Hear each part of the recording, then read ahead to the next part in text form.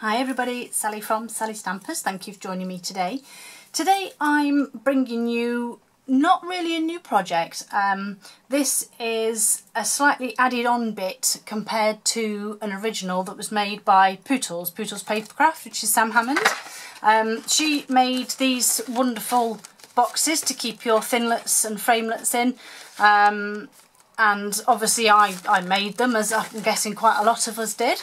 And it was only recently when I realised that some of you may have noticed that I keep all my enamel shapes in the cases, these clear cases, but then I realised that Stampin' Up have retired them and they're not going to be available in the new catalogue.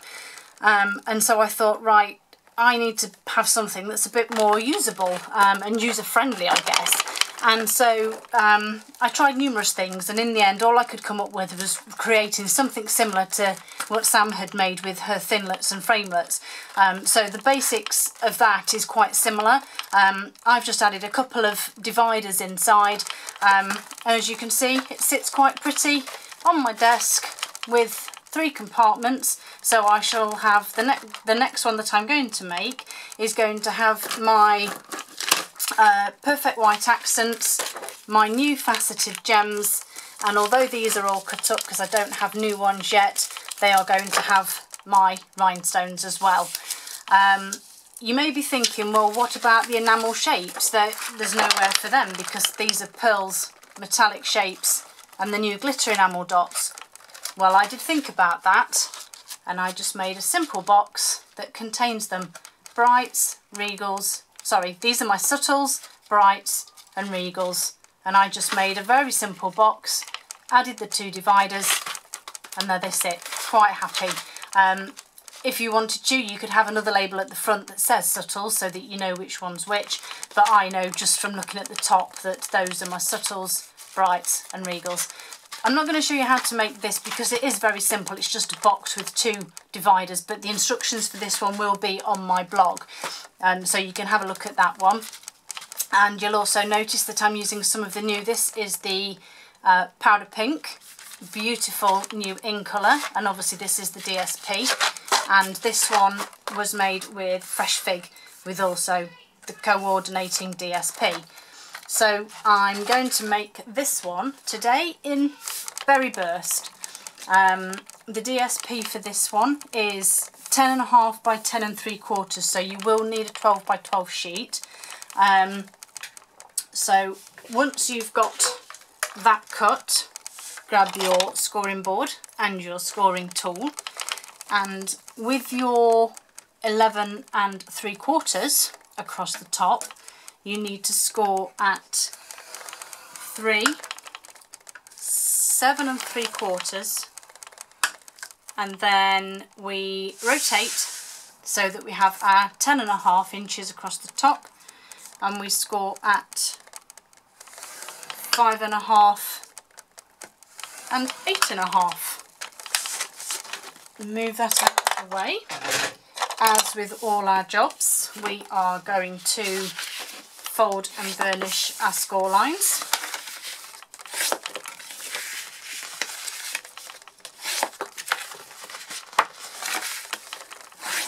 And obviously that's our basic shape. So now we just grab our scissors and we simply cut down these 2 lines here. And the same the other side. Just cut down the sides. Now before I do any more, because this simply just folds up, I'm going to stick my panel on the front here, and obviously I'm using the, again, coordinating Berry Burst. Just add some adhesive onto that, and I'm using Fuse simply because this will be used quite a bit and I want it to be quite sturdy and take a little bit of bashing. So I'm just going to pop that on there, and the panel here is 1 3/4 inches by 4.5. Okay, and so when you come to folding the sides up, I found the neatest way is to bring those 2 in first, then we fold oops, then we fold the front ones in and then these ones up. So you need to add adhesive on the inside of these ones here. So I'm going to use my fuse again for this. And you will also need on the inside of this one. So I'm just going to pop some there and some on there. And as I said, so I'm just going to bring this up. Sorry, I did this a different way actually than I just said. So I'm going to fold that up, make sure that your tab is straight and straight in that corner as you adhere it. I'll try and do this at an angle. So you sort of push that into the edge. That way you'll know that it's straight.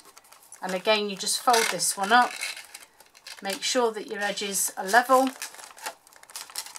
and fold it and adhere it. Okay, so the next thing then you need to do is to cut your line. Now if you're brave enough, you can do it by eye. If you're not, and you're like me and usually a bit wobbly, just get a pencil and a ruler and just draw a faint line from that corner to the top corner. And then you simply grab your scissors and follow the line. Just being aware that when you get down here you've got double thickness, so it will feel a bit strange as you cut it. But like I said, it's just because you've got that other panel, if you like, inside. There we go, just neaten that off there. And there's your basic box. To add the dividers, I've got, if you notice on this one, I've got two different levels because of these being slightly bigger. And so I've got 2 pieces of cardstock and then 2 DSP panels. So my cardstock is 3 inches by 6 3/4 and 2 inches by 6 3/4. And then all you need to do is to grab your cardstock panels, and I'm using my trimmer just because it's easier, and just score 1 inch at each end. And you do that on both of them. And just this last one. And then obviously we then stick our panels on.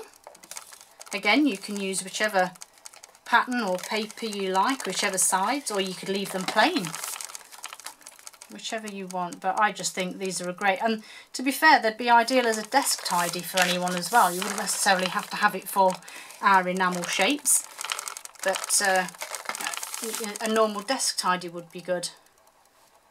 So just stick that one on there, and then simply fold and burnish these tabs on the end.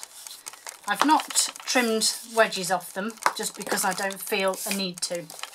So with the largest one, let's add some fuse again to the 2 tabs there. And when I pop them in, this one side I fold in and just catch the end of the glue with my finger, because otherwise it's going to stick in place in the wrong place. And then I simply pop it in and push it again into the corner. I'm hoping you can see that. And then just give it a little touch, because you don't need much, just to get it adhering. And then once you've got them both where you want them, you just stick it in place. And the same with the second one, just a small bit of fuse on the tabs. Oops. And then the same with this one, hold that one in, and then I simply place this in, and I butt this one up to the one in front. So again, it's just got that edge there just in line with that front one. I'm hoping you can see that. And that's it. A really pretty decorated desk tidy based on the original box by Pootles Papercraft. Thank you, Sam. Hopefully I did you proud. And you just pop your embellishments in. So my faceted my enamels, sorry, my white dots and my a million rhinestones. And there we have it. Super cute. They're going to look really good in my craft room. Colour coordinated, so again you can use any colour you want. And just perfect. And like I said, even a little box just for the shapes. As I said, all the details for what I've used are on my blog, the link of which is below. All the items I've used are available to be purchased, and that is also in the link below on the shopping bit. As I say, all of these, including all of the items that are inside, can be purchased, and I'd be really grateful if you purchased your items through me as well. As you know, I always send a little thank you something out to people when they shop with me every month. I hope you like these, guys. I hope you make a use for them, and I hope to see you again soon. Bye!